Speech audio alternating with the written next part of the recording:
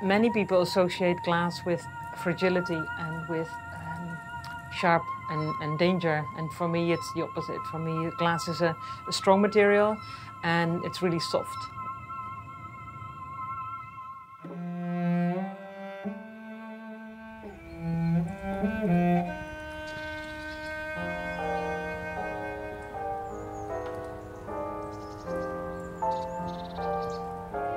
I feel empowered by nature every day, and it starts from the walk that I take with the dogs every morning.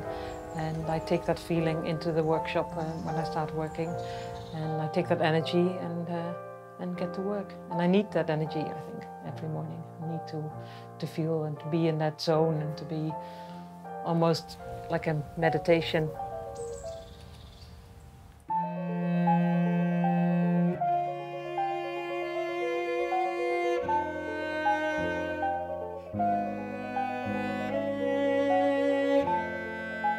The sculpture is called Whirl of Life, and it indicates movement, and it indicates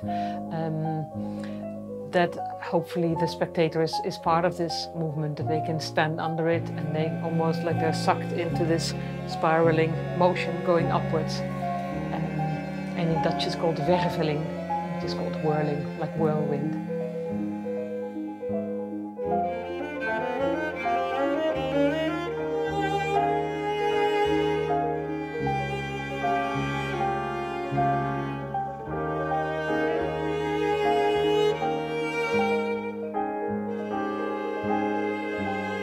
The heartbreaking simplicity of ordinary things, of being happy with just simple little things, just like a little shriveled petal that is lying on the table.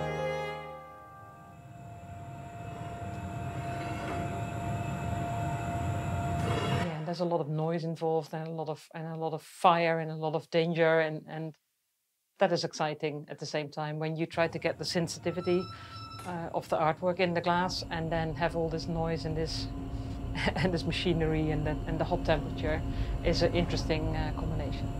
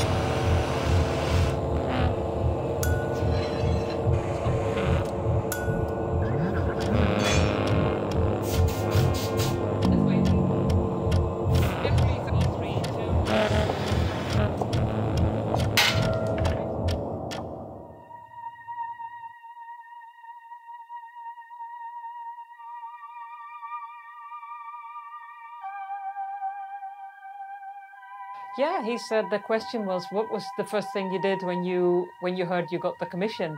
And I said, first I fell off my chair because I was so shocked that they chose me. And then I jumped a hole in the air. That's a Dutch expression of being really happy and ecstatic.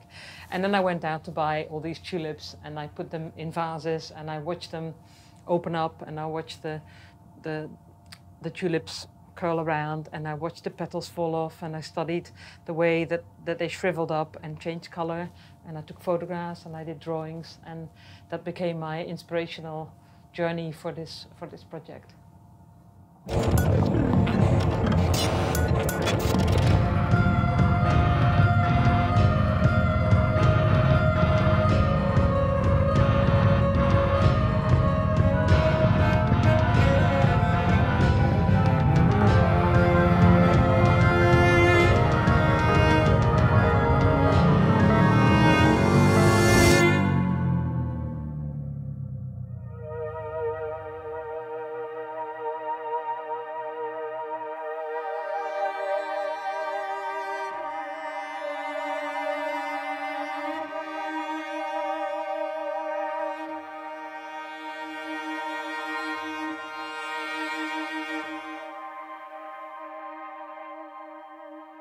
To me, it's a reminder that we are part of nature, and that the seasons are coming back and everything returns. And the petals, they fall off the flower and they go onto the soil and they were eaten by the worms and they become compost and everything starts all over again. The tree takes and the plants take the nutrition from the soil and the compost and everything goes back